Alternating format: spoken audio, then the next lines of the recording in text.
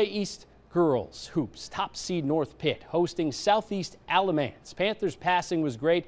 Ziana Lightfoot there from Jordan Speller, and then it's Zam Jones grabbing the board, dishing to Speller, and she can put it in from there. After Jones would get a steal a short time later, Speller returns the favor. North Pitt rolls on 86-62. They host Nash Central next round on Tuesday.